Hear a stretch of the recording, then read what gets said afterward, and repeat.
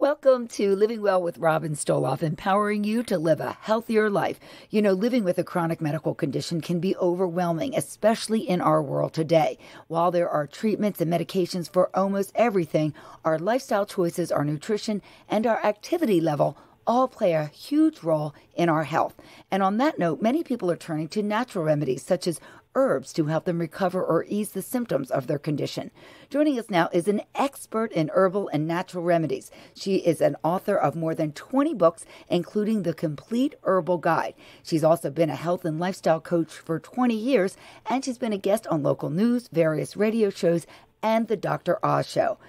She's on a mission to transform the health of millions worldwide. Hallelujah, me too. Welcome to Stacey Chillemi. You're a Jersey girl, too, out of central New Jersey. We're in South Jersey. Glad you're here with us today. You have a very interesting journey that led you to your career today. Please share it with us. It's a crazy story, but I developed epilepsy at the age of 5. My parents had heard a funny noise. They came into the room, and they saw me turning blue and in a grand mal seizure. They rushed me to the hospital, and I was induced in a coma for 4 days. They didn't know what was going to happen. The doctors warned my parents. They said, we don't know. If she comes out, she could have severe brain damage or she might be paraplegic. But they weren't looking, very positive. I had developed encephalitis, and it had traveled throughout my brain. The doctors were well aware of that, and they didn't know what the outcome was going to be. But, my dad, who is, he's from Greece, he was praying to one of the Greek statues in Greece, and, that was in front of his church when he grew up, and he was asking for them to help him and help bring his daughter back. And believe it or not, a couple minutes after he raised his head, I came out and I asked for McDonald's French fries. That's a funny story. I didn't have brain damage and I wasn't paraplegic, but I did end up with epilepsy. But I did get my McDonald's French fries, I'll tell you that. I bet you did. And the power of prayer. I got to say, the power of prayer is very strong, so I'm glad to hear it. It is. To hear that. And then, so tell us from that point to how it led you to your current career. I had struggled with epilepsy my entire life. It was a roller coaster ride. I developed it at the age of 5. They had me on phenobarbital back then. There weren't many drugs back then to control the epilepsy. And then, afterwards, it was controlled for a while. But then after going through menstruation, ovulation, and body changing, my seizures came back. And I struggled, on and off trying to control my seizures. When I went into college, it was really hard because the stress of college, late night studying, trying to stay up late. I consistently had seizures, and I just didn't, I didn't know what to do. I didn't know if I was going to be able to finish, and I really wanted to move on with my life. So I had contacted the Epilepsy Foundation. They are an organization based out in every state, and I asked them, they have a magazine, to publish my article, and I was asking people with epilepsy to tell me how they cope with the disorder. Back then there was 5 books on epilepsy in the market, and there wasn't much information out there. The information that was out there was written by doctors, and the doctors basically wrote in medical terminology. So if you were just an individual that didn't have a medical background, you didn't understand really what they were trying to come across, the message they were trying to explain. And, so I asked people, how do they cope with this disorder? And to my surprise, I had about 300 or 400 letters from all over the United States and Canada come to my house, and people were telling me about their disorder, how they dealt with epilepsy, how they got it, and what they do to overcome it. And it was amazing. And at that point, I realized I'm not alone. There are a lot of people out there with the same disorder that I have. And, they had such inspiring stories. And, and then you kind of, you think to yourself, you don't feel sorry anymore because you know what? There are people out there that have it a lot worse than you do. And, true. And, yes. So, you try to, I took all those encouraging stories and I used a lot of their knowledge and a lot of their advice, and I put it towards good use. And I used a lot of it to try to get through college, and it helped me. And then later on in life, I started out, working in the city, and I was working for a lot of big companies, and I had one really good job, and I had a grand mal seizure in the hallway. And then one of the producers had seen me have a seizure, and they released me me like 30 minutes after I had it. Wow. You know, I went through college. I was feeling gun-ho, got into the big world, and then that's when you kind of realize what the world is really like. And it's not always so nice. And so, you know, I didn't know what to do. So I decided to, you know, what got me through was the positive thinking, all those stories. And I put those stories together, and I contacted everybody. Everybody was really happy about it, and they wanted me to do it. And I wrote a book called Epilepsy, You're Not Alone. It was a book that basically told people what epilepsy was, how to cope with epilepsy. And I put a lot of those stories about how those stories helped me. I put them in the book so they could help other people. And it was amazing because so many people contacted me. I had one person that said they were on the verge of suicide because they didn't know how to cope with their disorder. And they read that book, and they had a will to live. They they used a lot of the regimens I put in the book, and they applied it to their own life, and they moved on. And, you know, it was then I realized, you know, I'm not meant to work in a big company. I'm not meant to work as a big CEO type girl, you know, having a martini on a Friday night, buying pocketbooks. You know, I'm meant to help people, you know, and that's what I did. And then how did it lead you to become an expert in herbs and herbal remedies?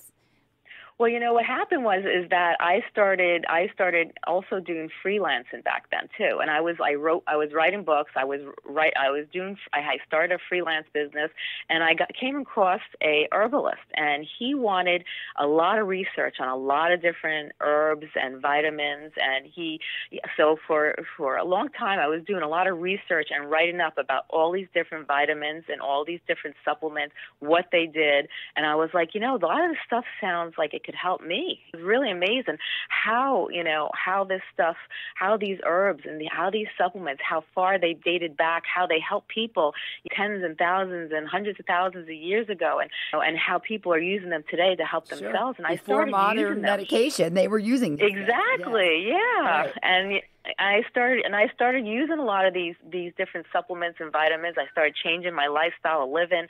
I started living a more holistic lifestyle. And, you know, my seizures went from like 9 seizures a month to 6 to 5 to 4 to 3 to 2. And I was like, my whole health changed. And I was like, I realized how important it is. What we put in our body makes a huge difference. Thank you the food for saying we put, that. Thank you. You're very welcome. That's what I've been doing and saying for 30 years, yes. You know, people don't realize it, but, you know, our body, everything we put in our body, including the makeup and the lotions we put on our body, everything goes into our pores and our mouth, into our body. If our body doesn't know what that is, they store it. And as they store it in our body, it just accumulates, and it makes our organs more sluggish, and we don't function as well.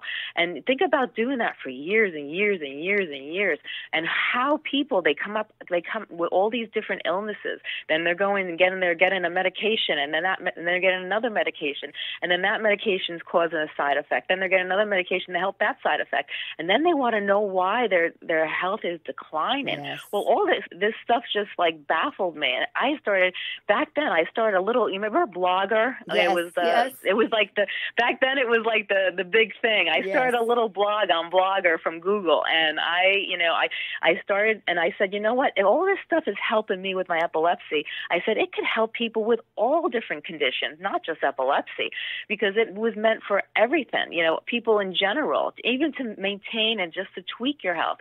So I started that little blog, and I started talking about all different conditions and health. And then I started a website, and that website grew to like over 100,000, then 200,000, then 300,000 people, and it kept growing. And there's so many people out there that are looking for better ways to heal their body, and they just don't know where to start. I was so excited. I wanted to be the person to tell them, you know, and I was the one that wanted to teach them. So that's what I've been dedicating my life, because the few people came to me and said, "Oh my God, you changed my life." That was my passion incentive. That's what, you know. That feels great. It's a wonderful feeling. It really is. It's a wonderful feeling, yes. And what is your website so people know? The website is thecompleteherbalguide.com. That's the same name as your book, and it is a beautiful website. You have a ton of information on there. But we do want to say you're not against medications. They have their place, but you are trying to help people either supplement or possibly reduce their medications. And let's just talk about where we are in this world today. There's a couple things I want to touch on. The first is immunity, immune system. That is affected by so many different elements and different outside conditions. And especially right now with COVID-19, we all want to make sure our immune system is as healthy as possible. So are there any particular herbs that you might recommend that we look into? Yeah, there's a lot of different vitamins and herbs. I was always the type of person, if someone on the other side of the school coughed, I got it. I was, I always had that sluggish immune system. And when I got older, I tried to work on boosting my immune system. And some of the great things that I felt that were very effective was vitamin C and zinc. Those are two vitamin and minerals that actually work really well together. And they help to boost the immune system. And they also help to reduce inflammation. And people don't realize when you feel bloated or you have inflammation, your immune system is at your low. Your immune system can't function well if you have inflammation in your body. Mm-hmm. And so the best thing to do is to work on decreasing your inflammation.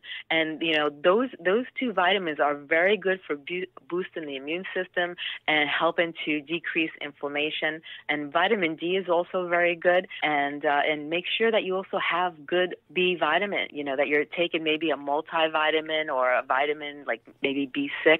It's essential to keeping your immune system, in top condition. And of course, our nutrition is a big factor in all of that. 100%. We could do a whole separate interview on that, but we all know that eating healthy, trying to stay away from processed foods, of course. And I was just going to say that. Mm-hmm. Yes. Oh, it's when you can't pronounce the ingredients. I said this in another interview. Oh my God, I say that all the time too when I speak. Mm-hmm. It's the truth. So, and then in addition to immune system, we also are under a tremendous amount of stress, which can affect our immune system. But as far as stress, are there any particular herbs or supplements that we could be taking to help with our huge level of stress and what's going on with this world today?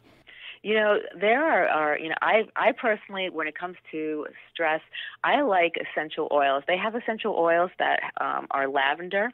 And you could even, lavender is a hit or miss because there's like 50% like it, 50% don't. But it really works well. And if you put it on your body, you put it on your pillow, you put it in the air, you'll notice you'll start to calm down. There's also a supplement called passion flower that relaxes you too. If people are stressed out, passion flower really works well. They say it's the natural Xanax for people when they get anxiety. Well, that's good to know. And should you be talking with your healthcare provider before you decide to supplement with any herbs? Oh, I think so. Especially if you are taking medications, because what people don't realize, a lot of pharmaceutical companies use a lot of supplements when they're making their medications because it's so effective. Supplements, like millions of years ago, that was like we just mentioned earlier. That was, the medication. Supplements, herbs, roots, leaves, these were things that were helping to heal people.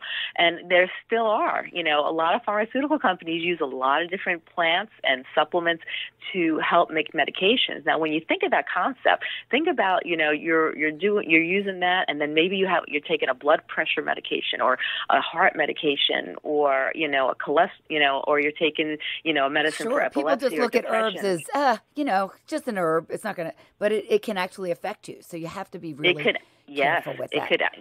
It could definitely affect you, and it can affect you in a very bad way. So it's always good, especially if you take medication, give a quick call to your doctor and say, I'm interested in trying this supplement. Is it okay with my medication, or is it okay? Do you know what? Have you heard anything negative about it? That way you're on the safe side because you don't want anything to happen. And you have recently gotten involved with helping to people.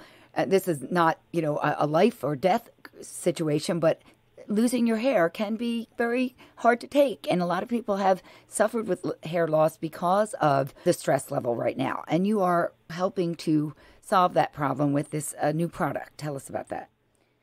Yes, I had written a few articles on my website, and so many people were getting in touch with me and asking me questions because they were so interested in finding natural ways to help their hair growth and their hair loss. And they were I didn't realize even myself how many people struggle, both men and women, from hair loss. And I was working with a company called Hair Restorations Laboratories, and they have a product that is scientifically based, where they work on blocking the DHT, which for people who don't know what DHT is, it is derived from testosterone. Usually 10% of our testosterone is converted into DHT, and that kind of latches on to our hair follicles, can slow and it can shrink the hair follicles and cause hair loss. And so what they do is they have all these different natural vitamins, supplements, and minerals to help block the DHT. And my hair at one point wasn't its greatest, and I started using their products, and my hair started to get more vibrant, started to grow more, and I noticed a change. When I looked in the mirror, it didn't have that dry, brittle look that it once did had, and I was very impressed. So, I have been working with this company, and I support this company by putting their stuff on my website. And I'm not trying to sell their product. I just like it because I think they are doing a great job. It works, and it's not overly priced. Being in my business, I have things sent to me all the time, and so many people are trying to create products just to make a quick buck. And a lot of these products, are overcharged. They're not good quality, and and you come across so many people trying to rip people off. And I never realized how vulnerable people are too. And when I was working with Hair Restorations Laboratories, I was really impressed. So I wanted to support them, and I do like to mention them when I talk about hair loss, because I didn't even realize how many people suffer from it. And now that I'm in my middle age, category, I'm not going to say the age, but I'm in my middle age, I see a lot of my friends and other people around me starting to experience hair loss, and it's very traumatic for both men and women. It is. All right. Well, you've given us a lot of great information. We really appreciate that. And once again, it's called the Complete Herbal Guide, and your website is thecompleteherbalguide.com. There's a ton of information on there. You can check it out. Stacey Chillemi, expert in herbs and natural remedies, and we certainly appreciate your being with us today. Thank you so much. Thank you so much for having me. It's great talking to you. You too. You as well. And that wraps it up for us on this edition of Living Well with Robin Stoloff, empowering you to live a healthier life. Please sign up to get this weekly podcast and tips in your inbox to help you learn more and live better. Thank you so much for joining me. We'll see you next time. Until then, please stay safe and keep living well.